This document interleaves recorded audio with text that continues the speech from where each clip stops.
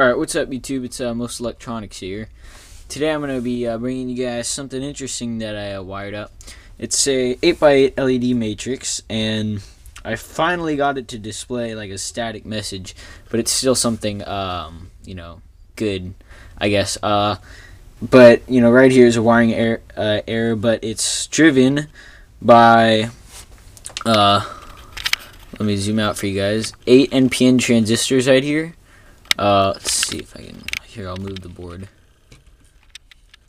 There we go.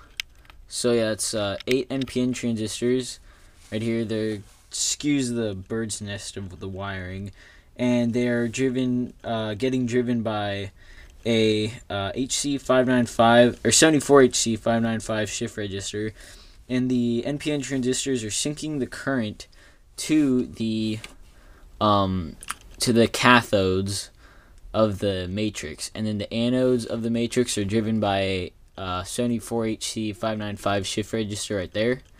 And then it is all driven by a Nerd Kit ATmega 328 microcontroller right here.